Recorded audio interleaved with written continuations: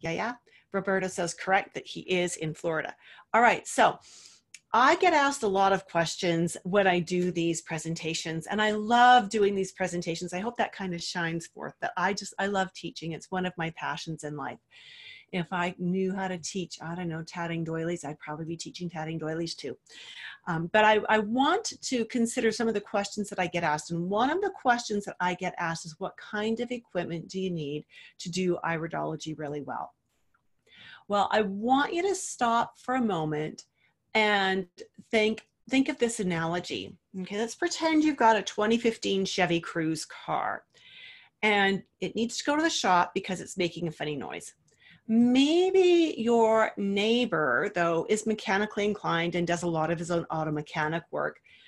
And he's looked at it and he doesn't know what's wrong. So you really are going to have to spend the money to take your car in. Are you going to take your car to someone who has a toolbox full of tools but hasn't updated anything in their tool repertoire in 20 years? Or because your car is newer and it has a lot of computer stuff in it, do you want to take it somewhere where they've got the ability to actually hook your car up to the computer and do a proper assessment? Okay, so the same analogy works with iridology. Ultimately, you don't actually need the newest and the most expensive imaging equipment, but if you are actually going to work with clients, somewhere along the way, you're going to have to invest in good quality equipment. I'm going to walk you through where we start with equipment and where we want to end up on a fairly consistent basis with our equipment, because it's just so important that we not, did I say that 3 times? That we not cheap out on this. Okay, that sounds scary maybe, but I promise it's really not. This is the equipment that I like all my students to start with. And it's just simple. It's not expensive, but it's a really great place to start. Now, why would I start my students here?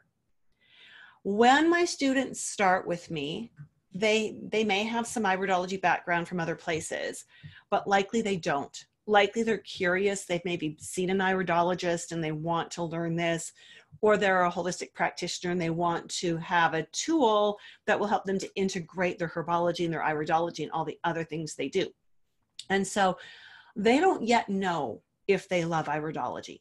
They don't yet know if they're going to be really good at it and if they're going to actually be able to comfortably integrate it into their practice.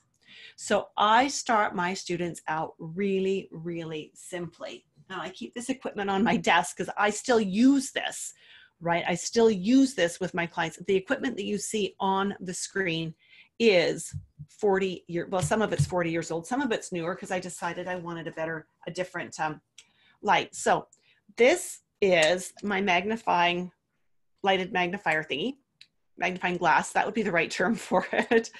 And I like this one particularly because it's got 3 interchangeable lenses. These are the 2 I use the most. This is a 2 power, which you can use for assessing the color of an iris, but not much more. This other lens is a 5 power, and that's really nice for getting in close and seeing what I need to see. If I feel like I need a little bit more, then I come to this. This is, I don't even know if they make these anymore. I looked this up online. It's an AGFA loop, so it's made by the AGFA lens company. You can see it's an 8 power and a pen light.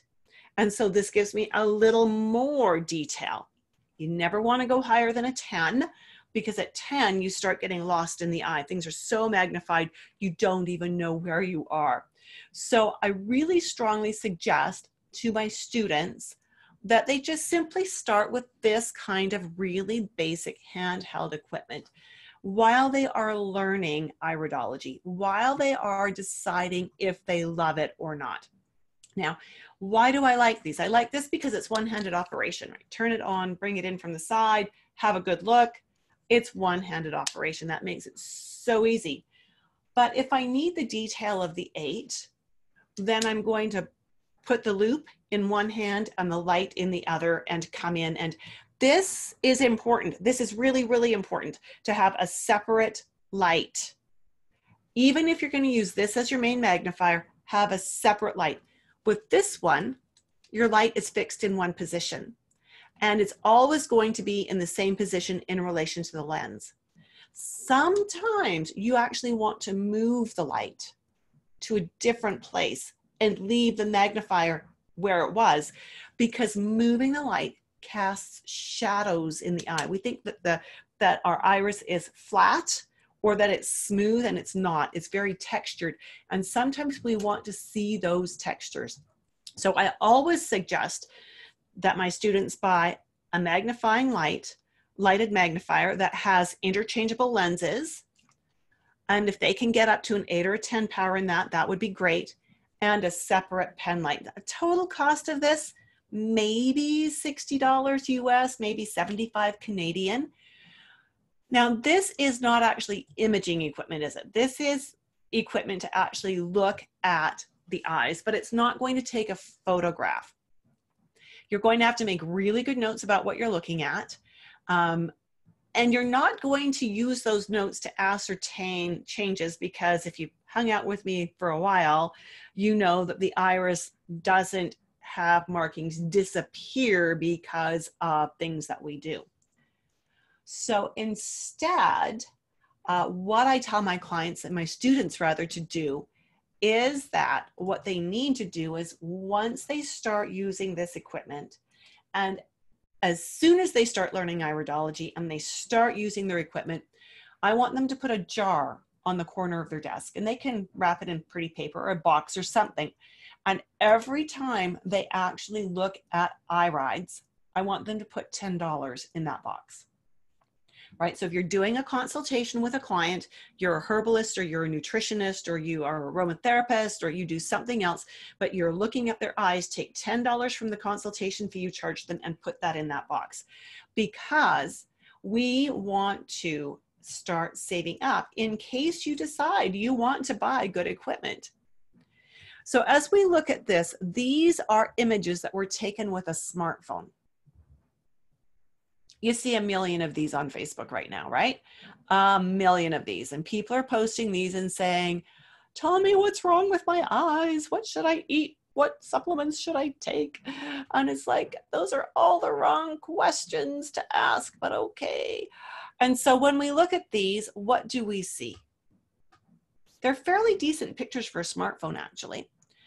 This one, what you see is there is a lot of interference of lighting, right? So we've got the top of the eye is more brightly lit than the bottom. We've got some shadows, possibly from eyelashes. We've got lots of shadows from eyelashes, actually. And so it's not the best picture because we can't control the lighting here. In the second image taken with the same smartphone, it's actually not even in focus. It's really kind of smudgy and messy and just out of focus. Again, we've got uneven lighting. We've got some issues that way, and that affects the quality of the analysis we can do. You know, we can say, okay, this person is a lymphatic constitution. This person is the anxiety to tannic subtype. This person has an over-acid predisposition and a uric acid predisposition. We can see that there's a stomach ring. You know, we can actually see things, but we don't know if these colors are actually accurate. And we can't assess completely what we want to see because we have no control over the light. All right, so I'm not saying don't take pictures with your smartphone. I am saying don't expect to do a 100% really awesome assessment using smartphone images. It just doesn't work. The lens is not designed to be used up close. You know, I've really tried. These are not images I took. These are images that a client took because they wanted their father to have a consultation, but he lives too far away to come in. But I've tried to get good images with my smartphone. I've got a Samsung Galaxy S8, and it's a really decent camera as far as cameras go. But every time I try to get up close to get a good close picture, it won't let me, right? It's not designed for close up. It's not designed to keep a rounded surface in focus. These lenses are not macro lenses. So, and it's only a 12 megapixel, maybe a 16 megapixel. So the resolution is not great. We can take these images and we can expand them, but because they are a lower resolution, when we expand them, we are going to lose clarity.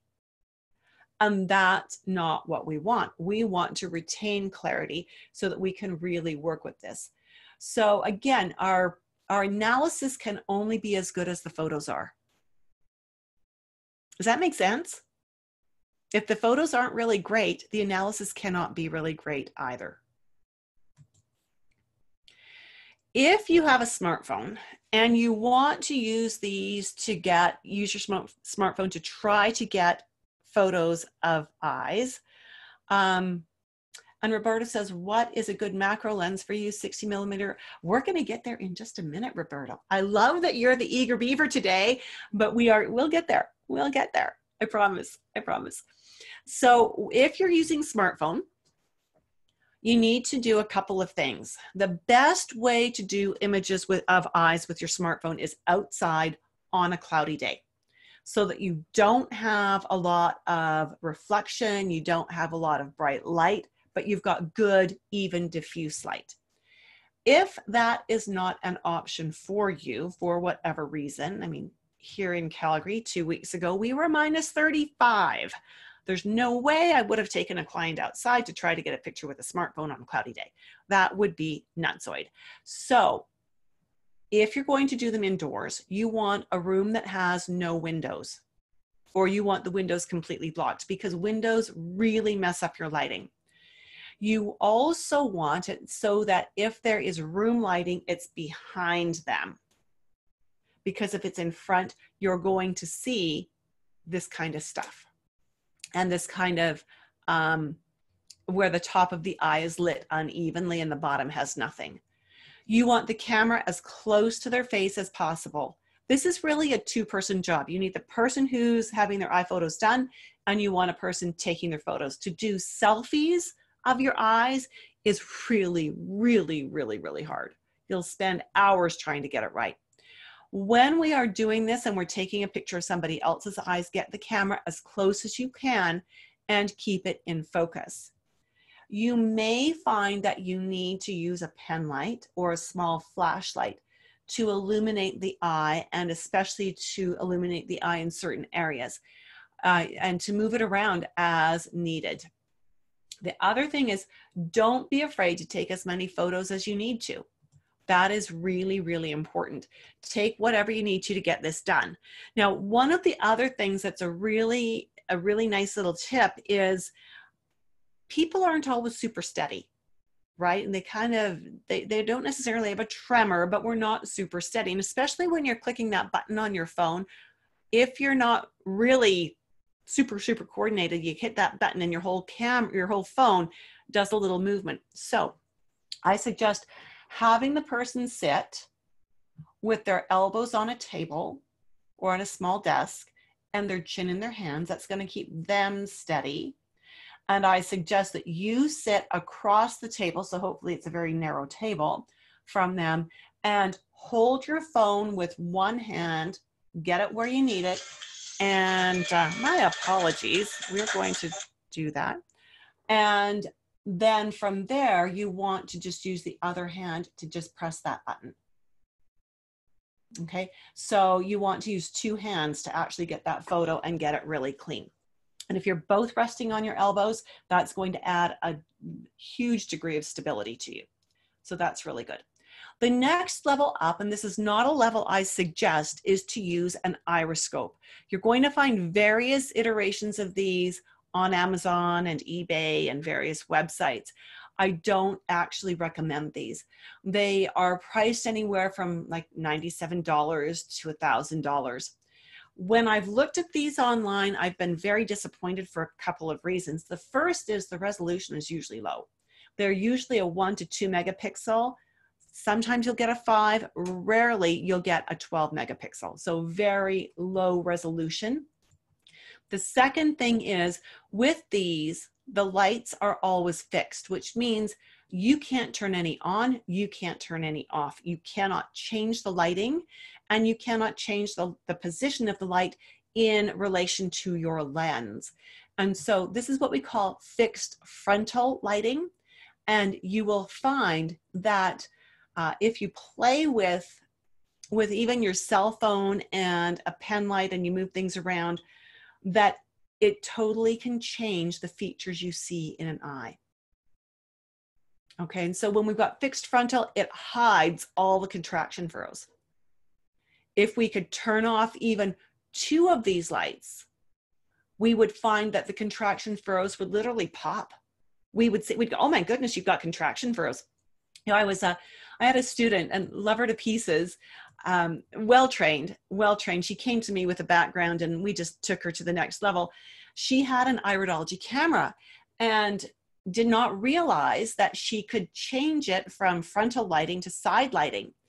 So in the course of our class, we always talk about cameras and lighting, and we spend quite a bit of time on this for the students who have cameras. And I suggested, have you ever done this? And she said, no. And I said, I'm going to give you the challenge to try it.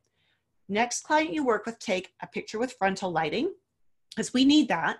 And then take one with a right light and take one with a left light and see what you see different. She emailed and she said, oh my goodness, I had no idea I was missing seeing so much because I wasn't doing a left light or a right light. I was only doing frontal. So we really need to be able to switch the light. We need to be able to turn it to a left light or a right light and have the option of having both lights on if we want to see everything. So again, because the lighting is locked on the Iriscopes, I don't recommend investing in them, because again, you're not going to get the complete image, all of the depth of field that you want to see doing an iris assessment. Alrighty, so what do? There's all kinds of iridology equipment on the market right now, right? And that's great. It's nice to have a choice. I totally agree. What we need to be aware of as we're choosing iris equipment, iridology camera equipment, is what kind of people are you actually working with? Now that might sound like a strange question, but as you work with, if you work with a broad range of clients, you're going to find that one camera setup doesn't work, and that's for everybody. And that's exactly why I have 2 setups. Let me just get this one set up. This first setup is from John Miles, from Miles Research. Love his stuff. And this one, he prefers working with the Nikon camera, and he can tell you specifically which models, because you can buy the camera on your own. This one uses a 100mm macro lens, and I prefer the autofocus, although I don't use that with this. So it's a 100mm macro lens. What we see in here is we have, hopefully you can see this, there are 2 lights, one on either side, 1, 2, and there's also a focus light. So we can do left, right, switchable, but we've got the focus light to help us see where we're going. And for those of you who are on Instagram, I'm just going to turn my camera around. So this is the John Miles camera, or the John Miles illuminator. John is a sweetie. I just absolutely adore the man. He prefers Nikon. I prefer Canon.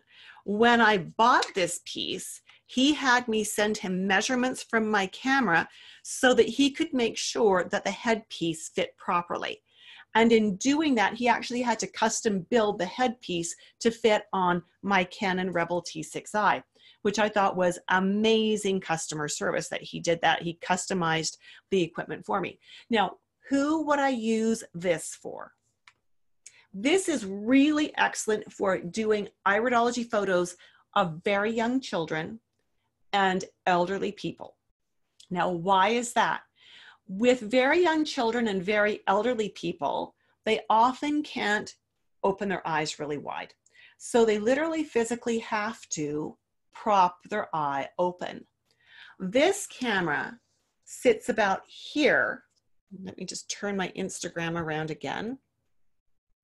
There we go. So this camera sits about here when you're taking the photo, right? And I, again, just use the dial on my lens to focus it in. And because this sits far enough away, we can get fingers in to actually open the eye wider. And I have the client do that. I don't do that. I have my client just open their eye. I will give them a mirror and say, have them look in the mirror and say, see how it feels. That's how wide we need it to be. Can you hold that for me for a few seconds? And of course, if they're elderly, they probably have dry eyes. So we're, after every picture or two, they're having to, you know, blink, blink, blink. And then we have to go back to the mirror and make sure it's set up right. But so this is what I love for working with young children and older people. All right. What do I love for working with the rest of my clients? And this works for everybody. It truly does. And I'm not saying you can't use it for people who are not elderly or not young. I'm just saying that's who I prefer that for. This is the, just let me advance my slides here. Oh, this is a picture of me using this, showing how we do this. Elbows on the table, client has chin in hand, and we're holding the camera, body, and the snout of the camera to make sure everything is nice and steady. And this is an image taken with that camera. Now, because I have, with that light, I actually have the ability to turn the light up or down. So if I need it brighter, if I need it dimmer, I have that ability, and I love that. I'm a control freak. I like being in control, at least in control of the light on my iris photos. This is the one that I do use a little bit more just because it has some things that I love about it. This is the IE4 from Iris Labs. Now, Iris Labs doesn't make the IE4 anymore. They are now making the IE5. And I don't have one of those yet, but I'm hoping that in the next year or so I can upgrade. The big difference between the 4 and the 5 is there's some extra lighting controls. And question on this from Roberta, do I have experience or knowledge about the effectiveness of iPix cameras from Australia? I do not. It's a brand that I have heard of, but I have not ever experienced them. So I can't speak to them, to how good they are or how good the service is or things like that. The Iris Explorer is designed for 60mm autofocus, but it also has 2 tube extenders here. So when we look at this, these 2 tube extenders give you a total lens length of 87mm. Sounds like a really random number, doesn't it? And so we want to make sure, and you actually receive the tube extenders with the IE4. So you buy your own lens, order your IE5, which is what it would be now, and you will receive everything you need to attach it to your camera properly. Okay.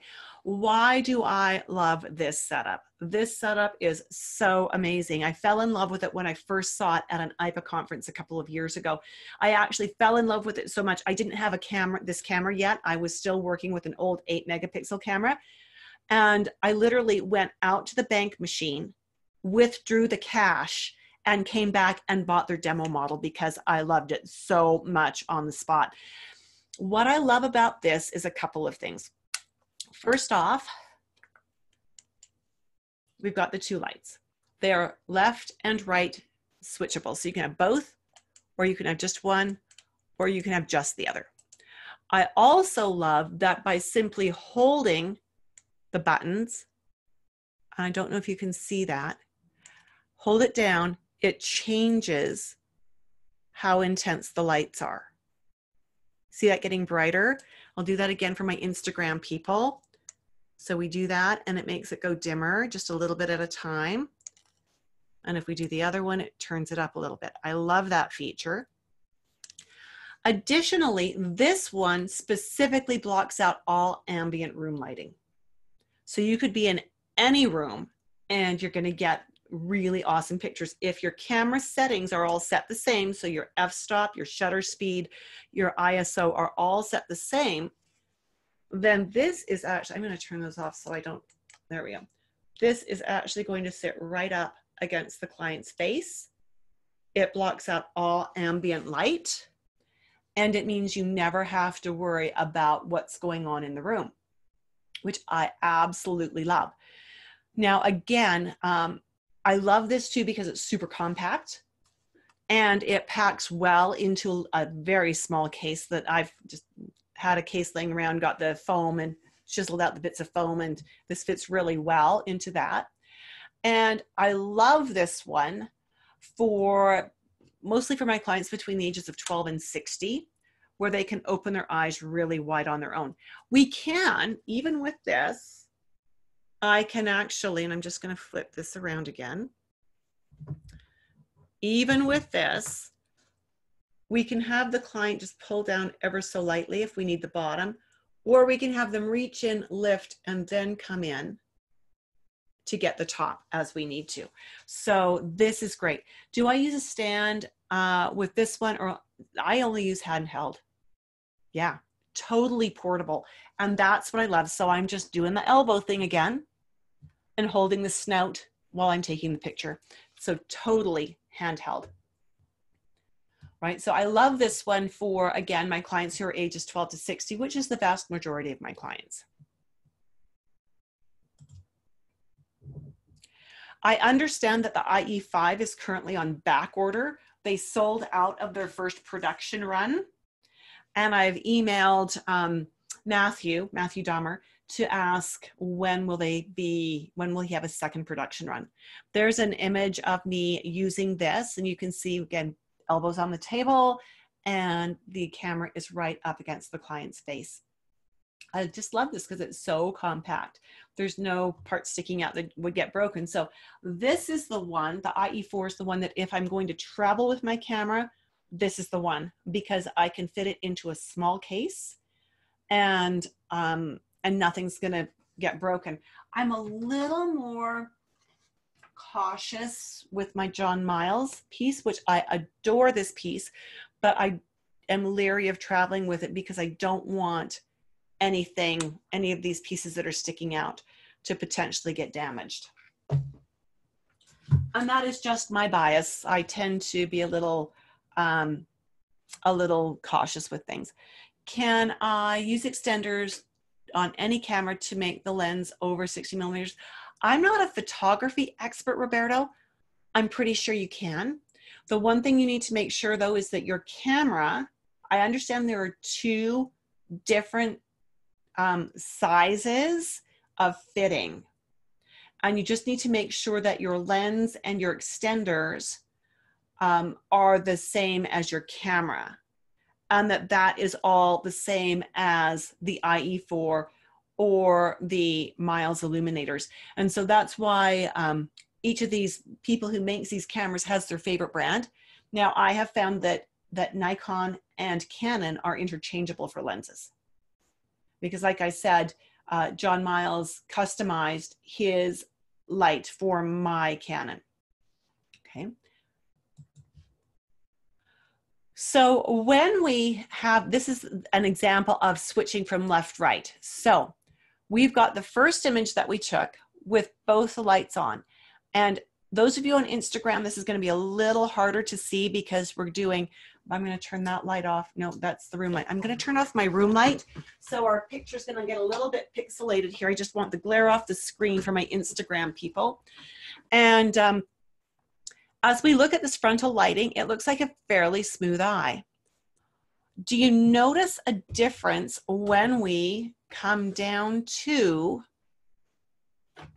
let me just get this good for my Instagrammers. There we go. Sorry, the picture is tilted. Do you notice that down here with side lighting, we now see contraction furrows? And when we flip to the other light, can you see that we actually have layers and layers of contraction furrows that are obvious?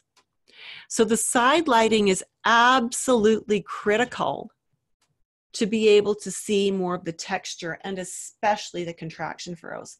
This is why the inexpensive Iriscopes with fixed lighting is one of the reasons why they're not the best. All right. So with that, I love that Roberta's had questions that I've been able to answer for him. Excellent. Thank you for asking questions. I really appreciate that.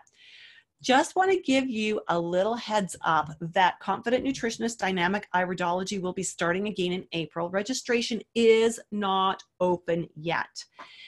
I'm going to run 2 different courses, and this is to accommodate time zones, particularly Australia.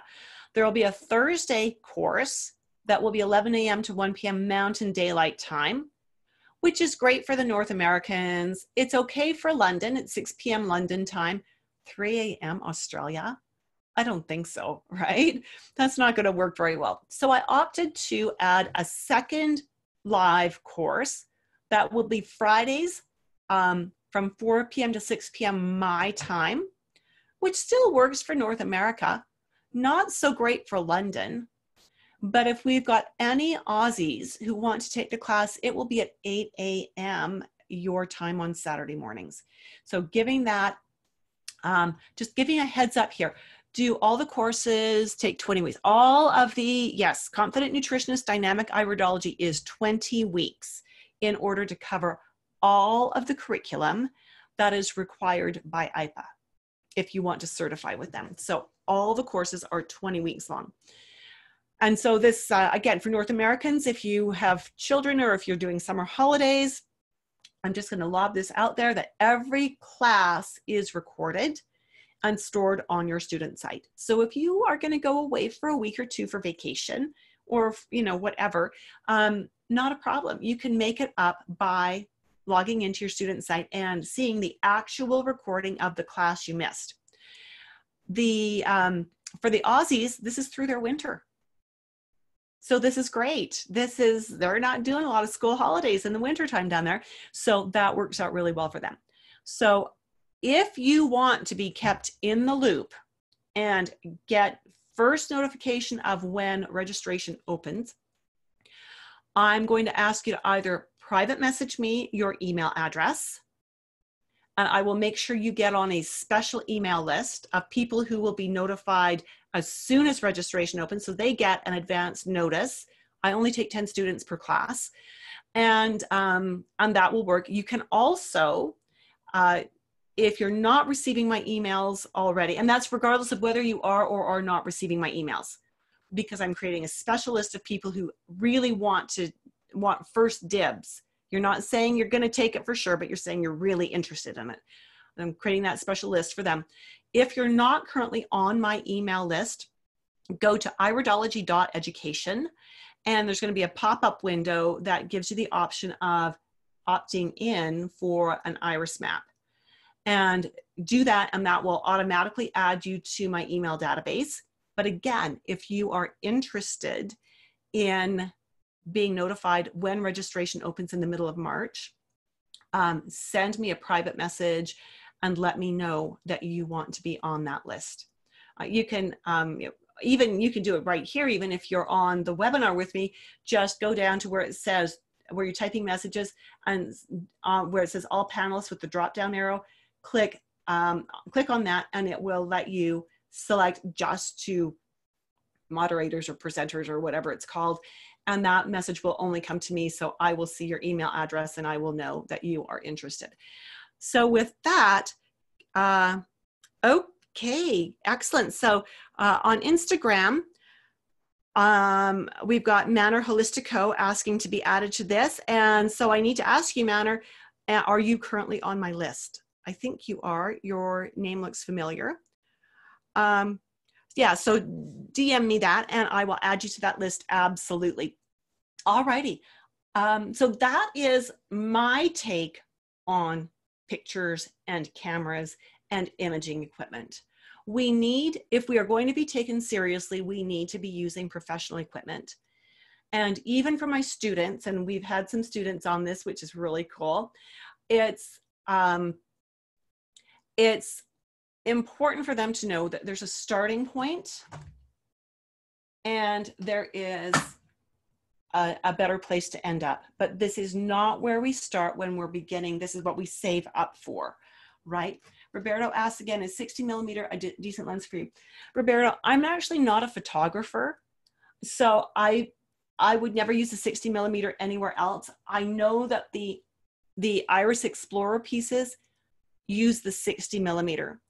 I know that the John Miles Iris illuminators use a 100 millimeter.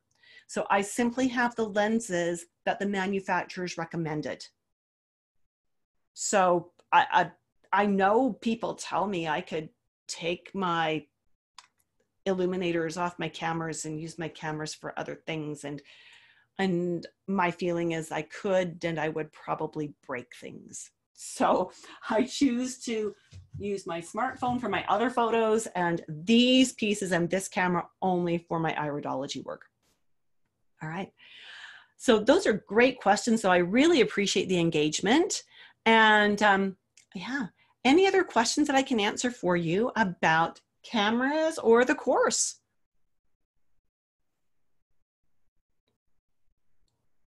And if we don't see anything come through pretty quick, we will call it good for today. That was a fun session.